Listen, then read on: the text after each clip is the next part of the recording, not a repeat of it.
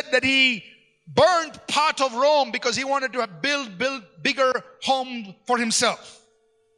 He was so wicked, so oppressive, especially towards Christians, that he burned Christians as human torches to light his garden. That's Nero. And it's at that time Paul is writing, be subject to governing authorities. God himself has instituted governmental authority. God is the ultimate authority, and he has created authority structures in various aspects of life. The very basic authority structure is the family, where the husband is the head of the house. You have authority structures like the government. You have like the church. You have authority structures instituted by God like the workplace. You have your boss, your managers, your superiors, and as well as the government. So all authority structures have been put in place by God with this intent, that ultimately the person at the top directly submits to God and therefore becomes a channel of God's authority being dispersed through that authority structure. If it is in some other authority structure, whether it's in government and so on, and they're abusive, they're misusing their position, they're doing wicked, they are persecuting God's people and so on. How does God see it? The Bible says this very clearly, and I'll quote just one verse in Proverbs 17 verse 15. He who justifies the wicked and he who condemns the just, both of them alike are an abomination to God. God is watching and God isn't happy. Other things that Paul mentions here is he calls governing authorities, people in authority, as ministers of God. Very interesting is the same Greek word deacon that is used to people who serve in church. Romans 14 verse 1. Receive one who is weak in the faith, but not to disputes over doubtful things. So he says, be very welcoming to somebody who's weak in the faith. Weak in the faith meaning somebody who's new to the faith. Right? Somebody's new to the faith. They're not yet grounded. They don't know all the Christianese that we use.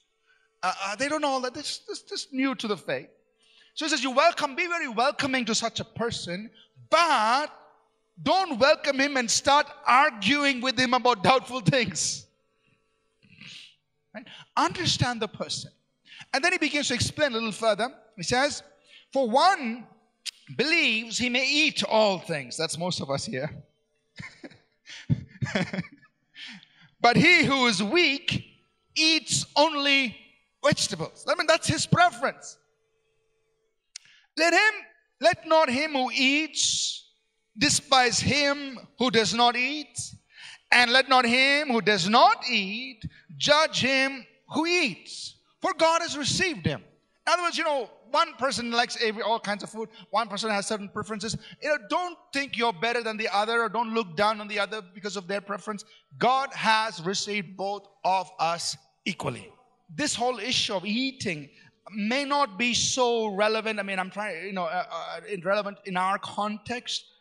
If you run into a situation where it is, then remember what Paul instructed us in Romans 14, that in the presence of somebody who may be offended because of your food, who may be caused to stumble, or who may become weak, then you hold back. People in authority are eventually accountable to God. God sees it. He's going to step in.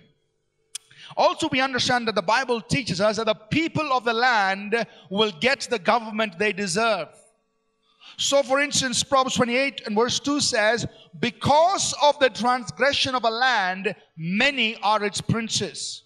That means if the land is full of evil and wickedness, they're going to have a huge turnover in the government. They're going to keep on changing. It's an unstable government. There's going to be instability in their leadership. Many are its rulers. Why? Because of the transgressions of the land, the people. So people are not doing right. People are doing unrighteous. They're going to see that the result of that, even the kind of government, the kind of leadership that is over that nation, you're going to have people coming in and out of power. The government is not going to be stable. The people are going to get the government they deserve. So the transgression, the sin of the people has an effect on the kind of persons that come into place or places of power.